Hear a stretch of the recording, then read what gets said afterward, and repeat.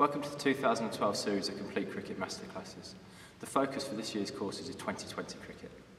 Today we're here with Warwickshire's Neil Carter for a pace bowling masterclass. Hope you enjoy the videos and get some useful information out of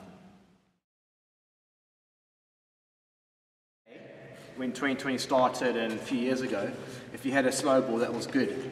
Now, having one slow ball is okay. I think a lot of batsmen these days, if they know your slow ball, they know what's coming, then they can see it. So a lot of guys now have more than one slow ball. I know a couple of guys have 3 or 4 slow balls, which I think is key. So we're going to go through a few slow ball options, not just 1 or 2. And because with that, I think you guys can take it away and practice. And like you've been doing, you can just stand here, and we will start doing that. You can just stand there and just start practicing. So like every time you're at home, you've got a wall and got a ball, you can just stand and get your wrists in positions, and we can bowl all different kinds of balls. So that by the time you can practice that, by the time you can get into a net, and you can hone your skills and get the ball to land in the right area. Because if you can rock up and bowl 3 slow balls at different times, in 20 games, then like I said, it's variation, and batsmen won't know what's coming.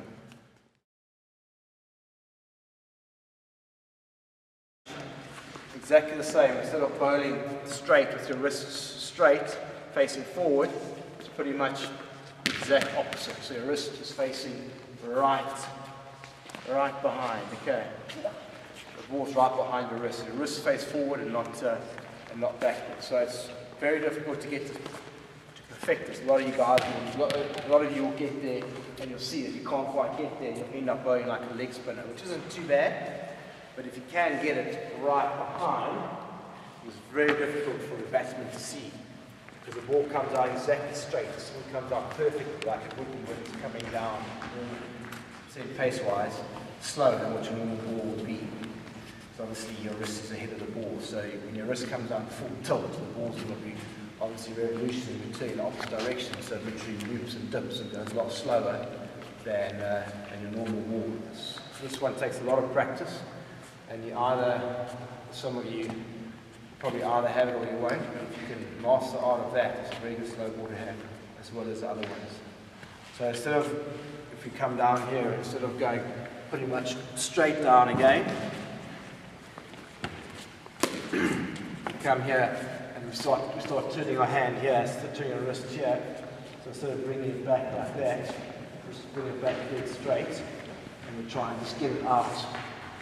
Your fingers facing straight down and kick straight towards the keeper. So we come in here and then we pretty much straight down there. I mean, even I don't get my wrist exactly, the arm of my wrist. That's a question of being able to get there, keeping this, having quite a supple arm and shoulder, to be able to twist your arm so that you face forward, but your arm is actually how you would have it when you face backwards. So it's literally getting here and getting high up.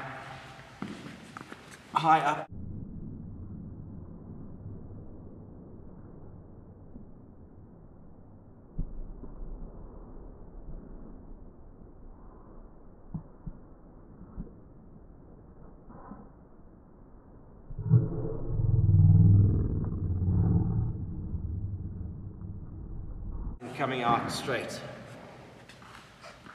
It's very hard to master. I mean, this is going to take years of practice, not just hours and days and weeks. So it's there and pretty much getting right out the back. And that in a running full pace, and you do that and full on action, exactly the same as pace-wise in action, it fools the batsman